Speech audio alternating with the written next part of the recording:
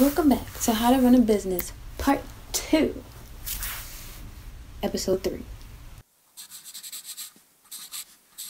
So today, we're going to talk about how to build a website.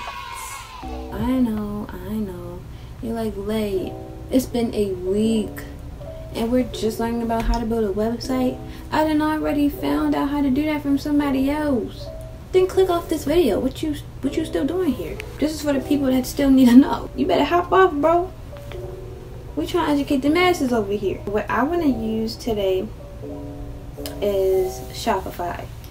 Now, I don't know if you ever heard of Shopify. For the people that are probably tired about Shopify, I know you're like, everyone uses Shopify. Yeah, because it's good. One thing I'm going to say right now, have multiple emails, at least 3. A personal email, a backup email, and when you want a business, use a business email. But if you're just a regular person and here just because you love me, then have a burner email, basically a fake email that you only use for sites you don't trust and apps you know you're going to delete soon. Have multiple emails always. For your personal and business account, definitely choose a different email. Definitely use a different password than what you use from like all your apps and social media, because hackers exist. Store name is called Alea Create Store. So I know you just see me sign in and you be like, Lay, it's really that simple? Yeah, this ring like hot. So when you go to your store, make sure your password protection is on. You don't want nobody searching up your full name and this undone website shows up. It might not happen, but it could. It's a possibility. The apps you will need today will be number 1, Canva. Number 2, any other type of app of your choice. And number 3, Shopify. A lot of other people can use different platforms. There's Wix, there's GoDaddy, there's Big Cartel. Me personally, I use Shopify. Right now, I'm using a demo store. This is not my actual store. But when you first come to Shopify, you should go to, we're going to look up a baseball cap. After you have your products, you would, of course, take plenty of pictures. Now you have your products. So the first product you're going to add, say it was this denim hat right here. You're going to click that, done. I will always say come up with a catchy title, anything that you think is eye-catching, because you want to stand out. There could be someone with the same exact products as you, but theirs could be denim baseball cap.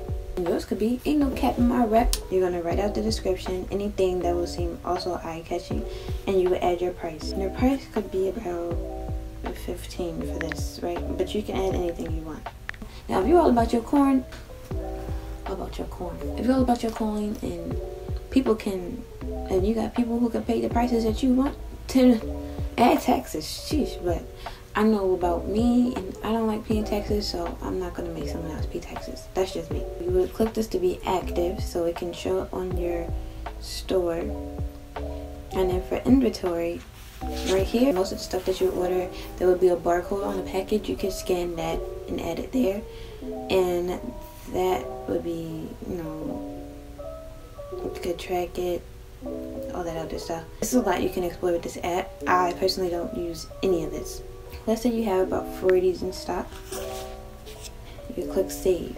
When it comes to actually building your website, you would go to manage themes. So you would go to customize,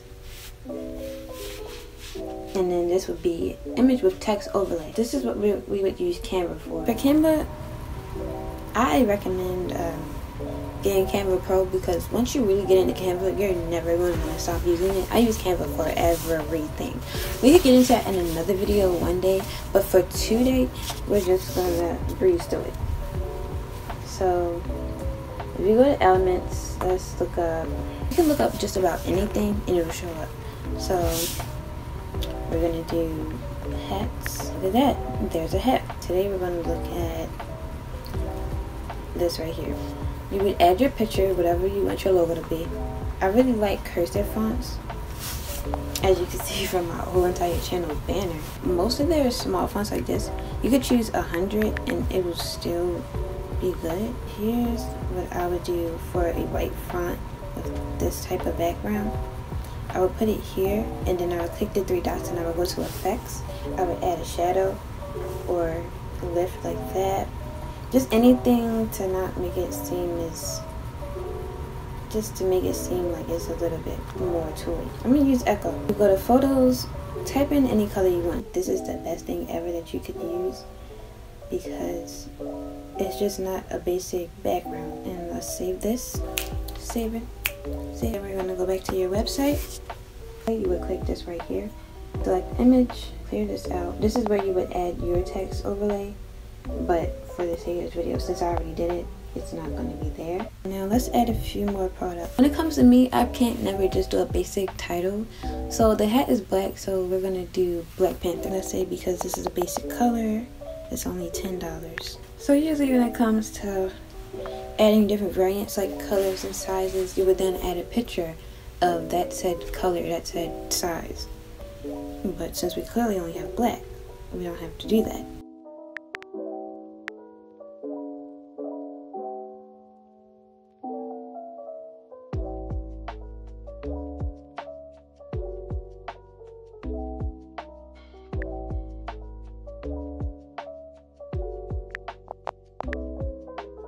So what I did was I added a collection so that I could go here and mark this, select that,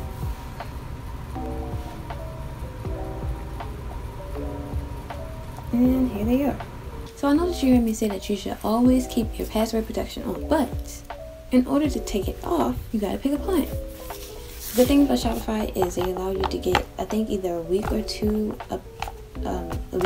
free trial, and you could just cancel it if you really don't like Shopify. That's why I would say get your products and get your, just make sure you have everything before you do your website, so that once you add it and you see how it looks, you can be like, oh, okay, I kind of like this. Apps you can use to link it, just like how there's an Instagram shop, there's a Facebook shop. If you link your Facebook shop to Shopify, anything that you add on there or take away, it would do the same exact thing on Facebook. Facebook has a lot of aunties, uncles, grandmothers, so for immediate family, if you want them to see it and don't got time to send it to everyone, Facebook is the way to go. This is just the basics of Shopify.